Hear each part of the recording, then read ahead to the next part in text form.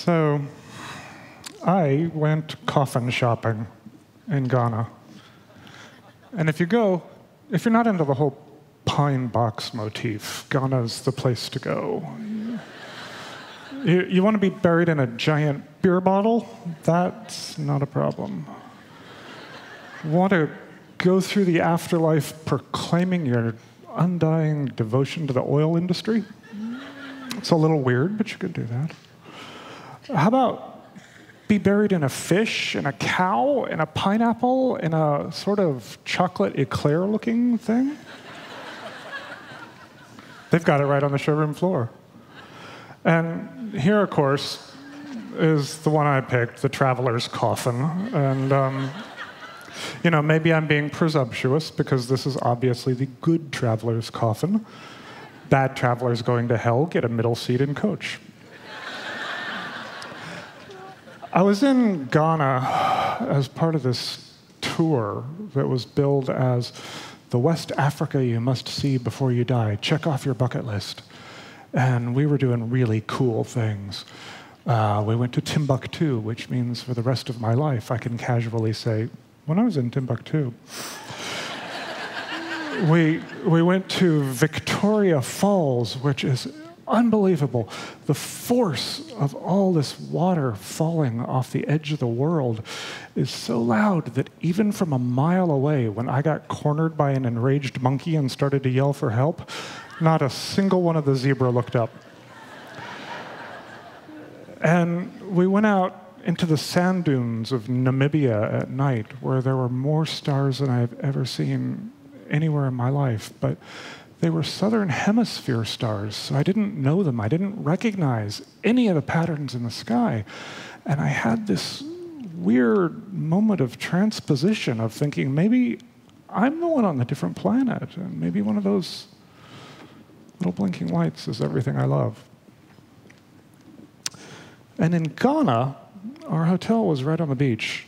But in the morning when we loaded out, I discovered that not a single one of the people I was with, not a single one of these people spending vast sums of time and money to see the world they had to see before they died, had so much in Ghana as stuck a toe in the ocean.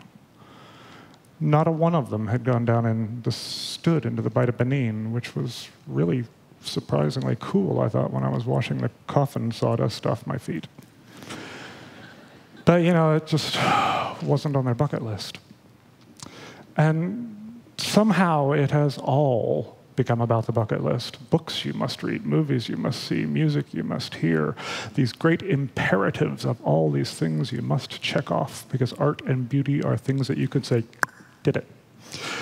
And nowhere has this taken over as much as it has in travel. You don't go on a vacation anymore. You don't just go to Spain and drink sangria. You go to Spain and hike the Camino. And you don't go to Paris and watch the boulevards. You go eat in every 3-star Michelin restaurant. And if you don't do these things, if you ignore these imperatives of things you must do before you die, obviously your life's meaningless. So you've got to carpe that diem. You've got to be checking off that bucket list like you're Santa Claus on a cocaine bender. Because just like the naked teenagers in the horror movie, you are going to die. And the question is not if, but when. But I started to think, I'm not good at doing what I'm told to. I don't want to have to do things. What if, instead of thinking I had to do something before I die, what if I just did something while I was alive? What if I just did something because the day is there and you can? What if I just did it because it's fun? Because this is more or less what a year left to live sounds like. The doctors would not let me record my own heart, so I found this one online. under the title, Sounds Associated with Sudden Death, which is just this really fun thing to have come up on your iPod shuffle. And you can just hear in the back of your head that Dick Clark voice of saying, it's got a crappy beat and you absolutely cannot dance to it. But the first time I was told I had less than a year to live was about 15 years ago. And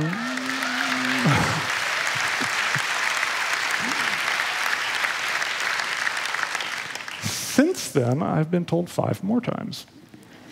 Once every couple of years, the medical profession gets together and says, hey, you, out of the pool, time's up. And, as you've already guessed, spoiler alert! Now, if we put aside the possibility that somehow I am as indestructible and immortal as Keith Richards,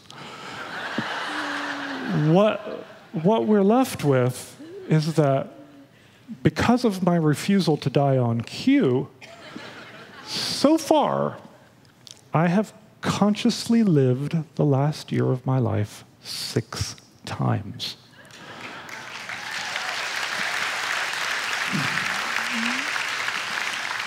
Most people do this once or not at all, and they get it over with.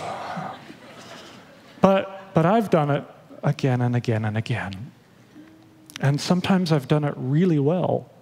I've been to more than 50 countries since I was told to stop traveling. I've met kings and shaman, and I've fallen in love, and I've fallen back in love, and I have been pecked by penguins. And, of course, sometimes I do the whole dying thing very badly. Somebody once posted on Facebook, I'm going to live every day like it's my last. And my little sister just blasted them. She was, yeah, well, my brother just found out this really might be his last day, and he's decided he's going to spend it taking painkillers and eating cookies. Yeah, hobnobs and Vicodin, the breakfast of people who are just too tired to care if they're champions. So now is really when I wish I could say something uplifting. And there are people who can do that. You know, there are people who come through this storm or their version of this storm, and they find some measure of hope or enlightenment, and death makes them bigger. I missed that bus. As best I can tell, dying sucks. It's painful, and it's humiliating, and every day you wake up and there's another little piece of you missing. And no matter how empty the tanks are, somehow you have to find a way to compensate for this, to find a way to still be who you are. And even worse than that is that the dying makes you see pain in the faces of the people you love. And you can't save them from that pain, because it's the pain of them wanting to save you. So, you know, maybe you can get an epiphany or 2 out of it. But it seems to me like a really expensive way to hit these epiphanies. As far as I can see, dying is absolutely nothing to live for. It's just nothing to live for. Which is why this whole bucket list idea freaks me out so much. Why on earth is everybody so excited about writing lists, a to-do list, that invariably the last thing on it is die? No, I just couldn't do that.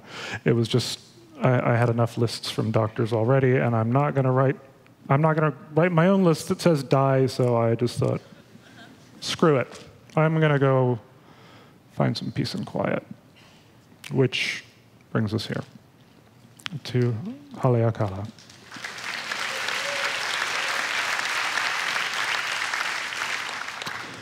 If you go looking for peace and quiet, you very quickly find out there isn't any. Humans are the species that make noise, and we are just ever better and better at it. Your car stereo is probably more powerful than the amps the Beatles had when they played Shea Stadium. Noise is so much a part of the fabric of our daily lives that if you get a person from North America into a relaxed state and ask them to hum a note, the note they are overwhelmingly likely to hum is a B natural, which is the same note as the electricity in the wires everywhere around us. And of course, we make all this noise for the very simple reason, as anybody who has ever tried to meditate will tell you, it's worse in here.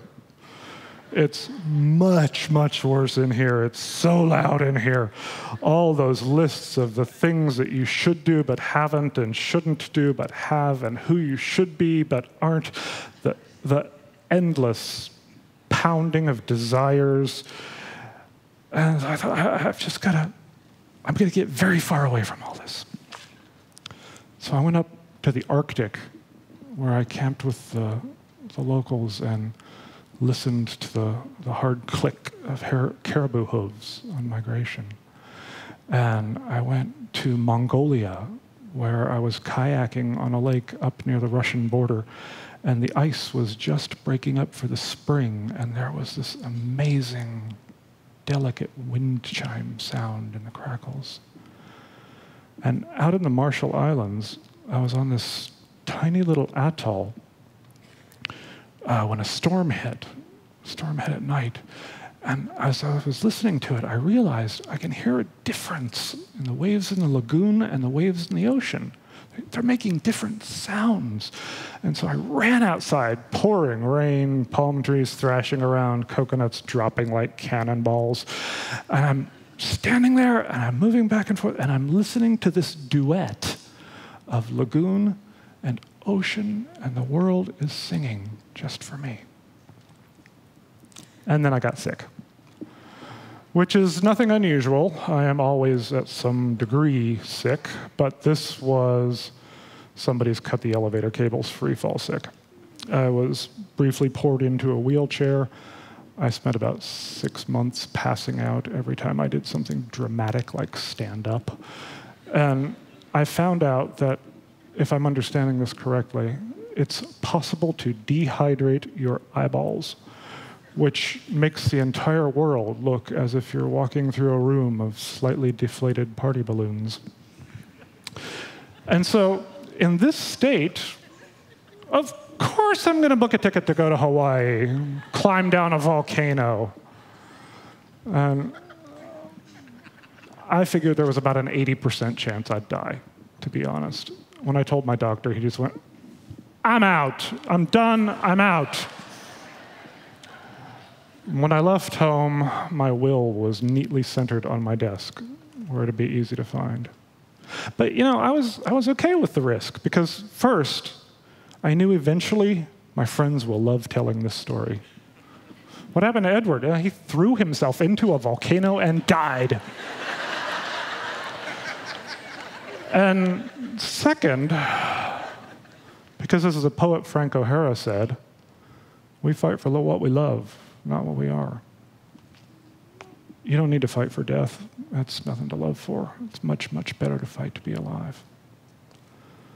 The bottom of Haleakala might be the quietest place on Earth. People who research these things are not entirely sure, because when they went to measure it, the microphones, it was so quiet the microphones picked up the sound of their own metal fatigue, which made getting an accurate reading impossible. So I started hiking right after sunrise. It took me about 7 hours to get down. I don't know how many times I fell. I don't know how many times I just sat down and said, okay, gonna die here. There was, I don't know, maybe an hour where I was either sleepwalking or hallucinating. I don't know which it was. But I did get there. I got to the point that the Park Service does not want to identify too closely as the quietest place on Earth. And I collapsed. And so I had no choice but to listen. And I listened until my head stopped screaming, "You're gonna die in a volcano." And I listened until my head stopped saying, "You're gonna die in a volcano, that's kind of cool." And I had been told that if it's a really quiet day down there, you'll not exactly hear but be aware of a pulse, which is actually the waves hitting the island miles and miles off. And I did hear something. It actually sounded kind of like that. It sounded like the world saying, your heart's still beating, you're not dead yet. It sounded like the world saying, let's go outside and play. So when I got out of the volcano, I felt better than I had in years, and I completely changed the way I traveled. Instead of saying, I want to see, I said, I wonder. And I would go places with no idea what I was going to find. I'd just show up to see what was going to happen. I wonder what memory smells like. And I ended up in the perfume fields of France. I wonder why two people standing right next to each other can see such entirely different things. And I went to a bunch of haunted houses in England to try and find a ghost. Because your bucket list puts these expectations. You already know before you get there what it's going to be like. But how often is it really like that? A friend and I did the great romantic trip to Venice. And we drank Bellinis by the Grand Canal, and we went for gondola rides, and we slept in palaces, and we kissed at the top of bridges to protect each other from trolls.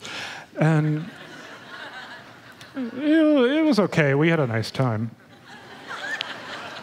But really, I look at my life, the two most important things I can think of, the two things without which I would not be me, happened in a high school library and a hotel hallway. And how would I have ever known to want these things? How could I have ever put them on a list and say, these are the things that I must do before I die? You have to be there for the surprise. So after Venice, we had a couple of days left of vacation, and we just asked the hotel concierge what we should do. And he made a phone call, wrote out his quick note of directions, and said, here, you're really going to enjoy this.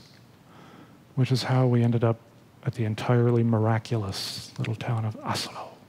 It's only about an hour outside of Venice, but it's a different world. It's all cobblestones and window boxes. And despite all the leaves you see there, there's really more birds in those trees, and every one of them is singing. And I went into the food shop and asked the proprietor if the jar of honey was from Asolo, which in my fluent Italian meant going, Asolo? And the man's face just lit up. He said, Asolo.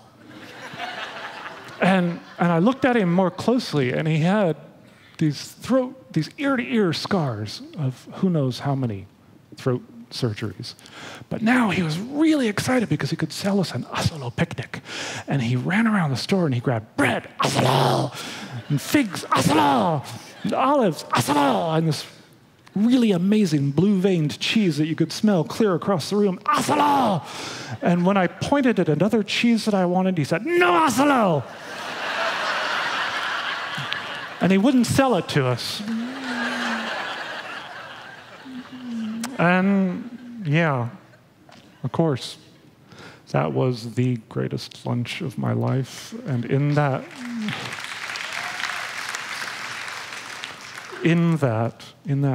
utter surprise, in something we never could have put on a bucket list, because 24 hours before we had never heard of this town, my friend and I found everything that we had been hoping for from the trip and everything that we had been hoping to be for each other on the trip. Your bucket list is about you. It's you trying to stop time. Live every day like it's your last. Check off the bucket list. And what you're really doing is trying to make your life into like this little collection of snow globes. and say, here, this, these are the things that really matter to me. But if you just live because you're alive, then you're actually in the river of time and you're telling a story. And if you don't think that difference matters, List's story, try it on a little kid. The princess went to the store and she bought butter and milk and eggs and sugar, and see how long you can hold their attention. Now compare that to the guy in Oslo who didn't sell us a grocery list. He sold us the story of the place he loved. He sold us the story of the passion that had healed his scars. The great thing about stories is that you share. They only work if you share them. And so you can take these stories of all the wonders the world has held, and you can curl up around the people you love, and you can say, once upon a time, doctors told me all these horrible things that were going to happen. But here's what I did instead. Here's what I did instead of what they expected me to do.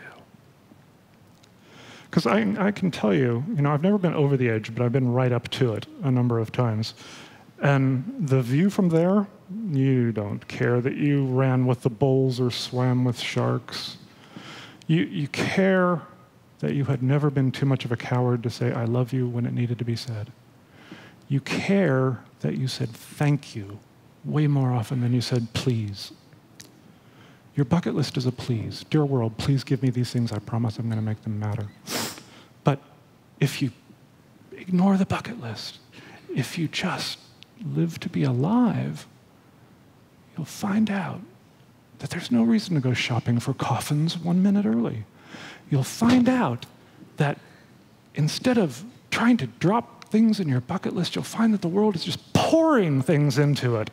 Everything is coming into it, and it's just overflowing. And so that all you really have to do when the time finally does come is let go of it and say thank you.